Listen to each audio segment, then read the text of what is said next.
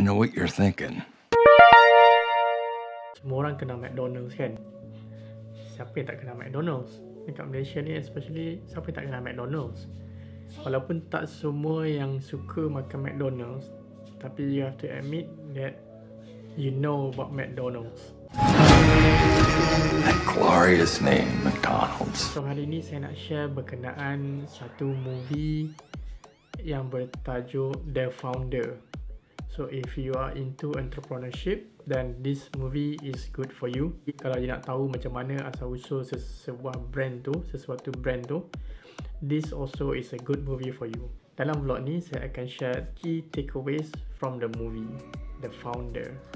So before we go into the key takeaways tu, saya akan cerita a little bit about the storyline of The Founder. How the heck does a 52-year-old, over-the-hill milkshake machine salesman build a fast food empire with 1,600 restaurants and an annual revenue of $700 million? Cerita The Founder ni berkenaan Ray Kroc. Ray Kroc ni orang yang bertanggungjawab menjadikan McDonald's macam sekarang ni. So it started, Ray Kroc ni asal dia penjual mesin milkshake. They drive from one place to one place untuk jual the milkshake machine. Kadang-kadang orang nak beli, kadang-kadang orang tak beli. Prince Castle sales. Hi, Jim. Ray, how's it going down there? Good. Swell. A lot of interest. He was a salesman, so it's quite a difficult life for him. Dia kena banyak spend masa outside, away from his wife, apa semua lah. Kebanyakan restoran yang dia pergi tu, dia drive-in restaurant apa semua, the quality is very bad, waiting time is too long apa semua, so it does not impress him at all. Tapi ada sekali tu dia dapat call, dia call office dia, masa tu tak ada handphone, he just need to use public phone to call to the HQ, and then HQ cakap, oh dia dapat 6 order daripada satu kedai ni, daripada satu dine-in restaurant ni kat California. We got an order. 6 mixers. To anyone in particular? McDonald's. So dia macam pelik ada ke dine-in yang nak order 6 serentak ni, mungkin salah kot. So dia drive pergi sana, dia call McDonald's tu, and then McDonald's bila dia cakap dengan Mac kot, dia cakap dengan Mac cakap memang ada kesilapan, bukan 6 dia cakap, tapi dia nak 8 milkshake machine, 8 instead of 6. So dia terus pergi ke sana, dia drive ke sana apa semua. Bila the first experience, bila dia order the food, dia macam clueless. Dah lah orang ramai beratur panjang sangat, the line, the queue tu untuk order the makanan. Sebab semasa dia beratur tu ada orang depan dia cakap, ni sekejap je ni. Okay, dia okay je lah. Bila sampai dia punya turn, dia order lah hamburger dengan soda. And then tak sampai 30 seconds, dia punya food dah ada depan dia kat kaunter tu. Dia macam, are you sure this is my food? Dia macam tak percaya benda tu, because this is something new. Normally dia pergi dine-in restaurant, dia tak macam tu. So, and then tu lagi satu, masa bila dia dapat food tu, tanya, okay, so nak makan kat mana ni? Satu cakap, makanlah dalam kereta ke, kat taman ke, anywhere lah maksudnya. So this is something new to him. So masa dia duduk makan tu, the owner of the place, nama kedai tu McDonald's at that time. Nama owner dia dia adik-beradik. Owner dia tu adik-beradik. Satu Dick, satu Mac. Nama saya Maurice Mac and Richard Dick McDonald. So nama dia orang McDonald. McDonald ni nama orang, bukan nama yang buat-buat. So dia macam tertarik lah dengan the konsep apa semua. Dia macam still impressed dengan duk makan. Tiba-tiba Mac ikut datang approach dia. Care for a little tour? We wanted something different, and that's when my brother here comes up with one of his brilliant ideas. Orders ready in 30 seconds, not 30 minutes. Ray ni dapat idea, so dia propose, dia cakap, There should be McDonald's everywhere. Franchise the damn thing. Mr. Kroc. Franchise. Tapi the brothers tu dia tak agree, sebab dia cakap dia orang pernah buat sebenarnya, dia dah ada bad experience pasal franchise. Dia tak dapat control the quality dekat all the franchisee tu, so end up dia kena tutup. So tinggal satu je yang buka, yang dia orang jaga sekarang. So what they did dekat situ, they just try to improve the production line, try to improve the processes etc lah. So they just focus on one outlet je. Macam mana Ray involved dengan Dick and Mac, dia dapat convincekan both brothers ni untuk hire dia sebagai head of franchising for McDonald's. Dia dapat the right investor untuk invest, and then franchise tu akhirnya berkembang. So sampailah datang satu couple ni interested to invest apa semua lah. And then si Ray ni pula, because of the first agreement dengan the two brothers tu, dia punya portion profit tu sikit je dia dapat. Dia punya portion, dia punya revenue untuk dia tu sikit je. And they try to renegotiate dengan the two brothers. I want to renegotiate my lousy deal. I can't. Can't or won't? Ray. What? No! Oh, damn it. Tapi the two brothers tak agree. So long story short, sampai dia ada financial problem apa semua. And then towards the end, he managed to take over McDonald's from the original owner of McDonald's too. The brothers are your business partners. Make it go away. I don't care what it takes.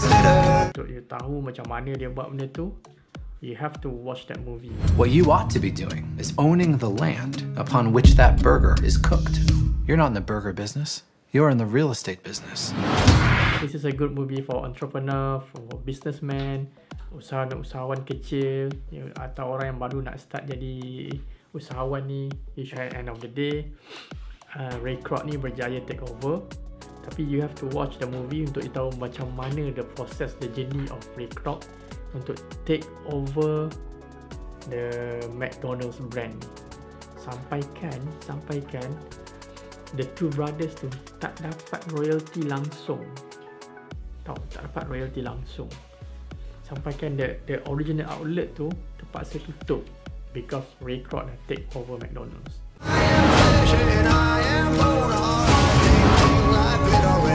Business is war. It's dog eat dog, rat eat rat. I want to take the future. I want to win. The first key takeaways is that One word: persistence.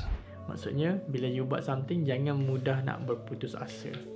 Buat sampai jadi. In my situation now, I tengah nak diet, I tengah nak control my weight, and tengah nak live a healthy lifestyle, and I need to be persistent in my effort to achieve what I want to achieve.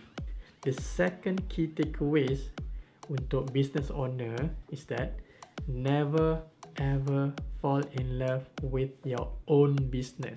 It's easier said than done, because when you starting a brand, when you start your business, you put a lot of effort to make sure that your brand grows, your business grows apa semua kan. Tapi the moment you are falling in love with your own business, your emotion tends to cloud your judgment. So you might make a decision that is not good for your business because you are making it based on your emotion. The third key takeaways is that you have to know when to grow and you have to know when to expand. Dalam cerita tu, the brothers ni dia reluctant untuk grow atau expand because of their past experience buat franchise apa semua. So there is a resistance and they still stuck in their own mindset at that time. And Ray Kroc ni, dia nampak that opportunity, so dia rebut lah peluang tu, dia ambil peluang tu sebab dia tahu the potential of McDonald's to grow and expand. The fourth key takeaways is that to delay a decision is a decision by itself. So maksudnya bila you tangguhkan untuk buat keputusan, meaning you already make a decision untuk tangguhkan keputusan tu. So you have to be very mindful, sebab sometimes dalam dunia business, this is straight from the movie. So in that situation, the two brothers ni dia lambat buat decision. Dia delay the decision sampai ke orang lain ambil peluang tu. The fifth key takeaways is that remember always pattern. Register your brand. Kalau di Malaysia ni dekat MyPo, always register your brand dekat MyPo supaya orang lain tak boleh nak steal your brand, orang lain tak boleh nak take away your brand from you. At least you secured something. So remember, pergi register your brand. Kalau anda ada brand sendiri, kalau anda a business owner, please take this very seriously, sebab you don't know when your business will grow and expand. So jangan tunggu bila dah grow and expand baru nak pergi register your brand. Masa tu perhaps dah ada orang register sebelum you register. So that's 5 key takeaways from the founder. Cerita macam mana bermulanya McDonald's dekat US, and eventually it expanded throughout the world. Bila you tengok cerita tu from human perspective, you akan rasa kesian kepada the two brothers. But when you are looking the movie from purely business perspective, I think that's what Ray Kroc did lah. You are to stop this instant. I'm through taking orders from you. You have a contract! Contracts are like hearts. They're made to be broken.